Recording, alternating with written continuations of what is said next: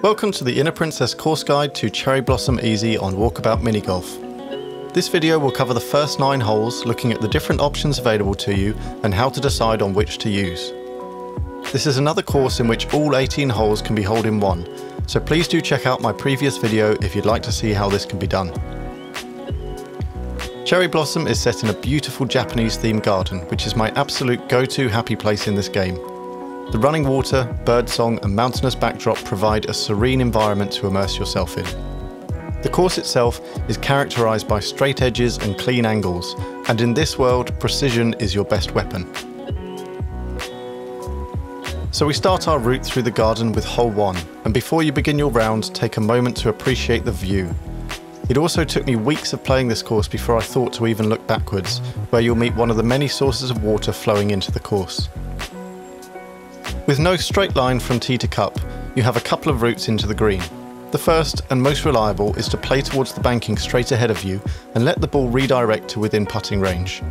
The absolute worst thing you can do here is overhit, so just bear that in mind and keep it simple. The second route involves a spot of angle play off the left side wall. This has a pretty good chance of hitting the hole in one, providing you get the line right. The risk here though is that you could go to any number of worse positions if you miss it, and so I tend not to play this shot in competition on balance of risk and reward.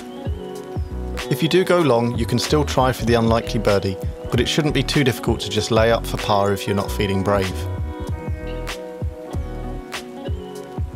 Hole 2 quickly ramps up the difficulty and requires a precise line or touch. The 2 bridges joining the broken segments of green are reasonably narrow but are positioned in a way that offers you a tempting shot at an eagle or even albatross. If you are to make it over in one, you'll need to aim just left of middle on the first bridge, but be sure not to catch the corner post on your way out. Hitting this with enough power gives you a chance at finding the hole in one here, but remember now and across your entire round in Cherry Blossom, increasing your power generally decreases your accuracy. So where you have a narrow line to aim for, you'll need to judge just how hard you're comfortable hitting it. I'm also going to use this moment to explain one of the other concepts at work in your angle play, and that is allowing for the spin on the ball. You'll see when the ball hits this back wall that when the speed is slow enough for the friction of the mat to allow for it, the slight spin which is still on the ball bites into the mat and widens the angle. This is something you'll need to practice getting a feel for and is a key component in evaluating your shots on a course like Cherry Blossom. In practical terms, the angle path your ball takes is impacted by the power you play it with and the deflecting angles it's subjected to. The third hole takes the requirements away from a precise line and onto precise power as you make a jump over the running stream. Be sure not to neglect the line here though, as playing too far left will bounce your ball back towards the gap. If you play a safe yet confident weight into the angled deflector, you'll end up on the green and should have a safe and straightforward putt for birdie too. That is, if you want to take the safe and straightforward route. To try for the hole in one here, you'll need to play a far gentler weight over the jump, as this allows the deflection to send your ball cup bound and isn't too much of a risk, providing you're comfortable judging your weight. Hole 4 swaps water hazards for sand and is another test of extremely precise weight. As a par 4, you should look to gain a shot or two here, and you have 2 main routes to get to the cup, and any number of bonus routes to show off, and yes, I do mean you, Dustin. To play for a near certain birdie, you can play to the end wall, over to the wide opening, and into the cup. But to try for the eagle, you'll need to take on one of the far narrower openings. This requires a really well-judged tee shot, with about 2 inches of margin either way. Hit this right and you have a straight line in. If you've left a small section of corner between you and the cup, still take on the putt, just make sure to focus on hitting the right weight.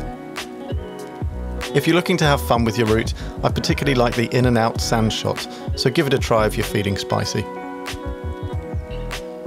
Hole 5 is, for me, a work of beautiful simplicity. There is a peaceful elegance to the routes from tee to cup, and there are 3 main ways to approach the hole. At a par 3 you'll be looking to leave with at least a birdie, but you should be aiming to always at least try for the hole in one. You have a rectangular section of banking to help steer you towards the cup, and naturally you'll first try playing straight into it for a deflection. To the best of my knowledge and experience though, you can't get the hole in one this way without hitting a wall somewhere, so this is a safe but limited route for 2. The narrow opening does allow for a straight shot to the back wall and into the hole for 1, and this should be your choice of route if you favour line over weight. This is one of a number of routes brought to my attention by PM Willow, who is a great contributor to the community and a player who has coached and casually mentored a vast number of new players, myself included. If you see him on the course, be sure to soak up all his experience and advice and say hi from me. If, like me, you tend to favour weight over line, there is a second hole-in-one route which involves catching a shallow deflection off the sidewall to your right, which allows the banking to steer your ball into the cup for an eagle. Hole 6 actually has a very similar decision process to hole 5, in that as a par 3 you may as well be trying for the hole-in-one, and there are two main routes to try for it this time. The sharp pointed angles created by the perimeter wooden wall allow once again for a direct line to the back wall and into the hole, but this is really tight. If you're a confident line putter, this should be your preferred option and is another route suggested by PM Willow. Remember to factor in for the spin bite off the back wall, as this will come into play with your angle work.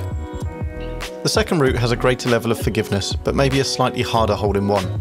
This involves using the wall to your left to take an angled deflection just past the right corner. If you miss the hole-in-one, you should still be left with a very easy birdie too. If you've been having a good round so far, be prepared to potentially throw that all away on hole 7. This layout requires a combination of balance, line and weight in order to send your ball up the ramp and back into the middle section home to the cup. Miss either side and you're taken to the flanking pits of despair. There are a number of routes to take on this hole, and ultimately it will come down to whichever you feel is most reliable for your putting ability. The first, and perhaps most straightforward, is to simply judge the banking to curve your ball straight into the middle section. This won't generally provide enough speed to get the hole-in-one, but if this measure of weight comes naturally to you, it's a reliable birdie. The second route involves using the point at the top of the ramp to centre your ball before it rolls back down. The closer to the top you can get your ball, the more likely you are to end up safe, so use the wall to the left of you to catch a direct angle upwards, and you should be close to, if not in, the hole. If you do happen to overshoot, remember you'll just have to play effectively the same shot again but better, so keep your focus and get it right second time, or third, or fourth. Our penultimate hole on the front 9 takes an entirely new turn for the round by integrating an element of controlled chaos not yet seen in the last 7 holes. Your ball sits at the top of the mound and the route down involves carving a path through a mess of angled slopes. Being a par 4, you can still play safe and get yourself a birdie. To do this, play straight forward into the holding tier, which is relatively risk-free. Follow this with a confident putt down the left side and you'll be delivered close to the hole for a safe 3. To improve on this, the goal is to get down, or preferably in, with just one shot. To do this, play against the left side and rebound off the side back wall. The key part of this shot is to catch a bounce here, which alters your path and gives you a chance of going in for the albatross. I don't choose to play to the opposite side, as there's a chance the ball can come to rest on the corner as shown. That said, the developers may well fix this in the future if they so choose. The main risk to be aware of with this hole-in-one route is jumping or bouncing out of bounds, so if in doubt, underhit. We conclude the front 9 with a straight green broken into a zigzag with 2 sand traps. Set under one of the namesake cherry blossom trees, this is the last time you'll play at ground level before beginning your ascent up the rocks to the back 9. A quick note on lines here. This is one of a number of holes that has conveniently placed darkened dots on the mat. As a general rule of thumb, if you see a dot like this, the great developers above are probably trying to show you something, so it's always worth trying to aim for these to just see what happens. In this case, the dots give you a guide on where to aim your shot for a safe channel through. For the day course, your best route is found aiming just inside the left dot, and give the ball enough pace that the spin won't bite until you're past the second opening. This should leave you a straightforward birdie putt, which you can do what you want with. If you aim right at the left dot, you have a chance of going in off the back wall for an eagle hole-in-one. If you do take this route, be careful not to let your line drift outside the dots, or you'll likely find the sand. This concludes the front 9 of Cherry Blossom Easy, or Daytime, and I hope you've picked up a few pointers from this video. On the full 18, if you find yourself at 15 under, you've had a good steady round. 20 under is a very good score, and 25 under or better is heading towards exceptional. Join me in part 2 for the back 9, which offers a completely fresh set of challenges to the round.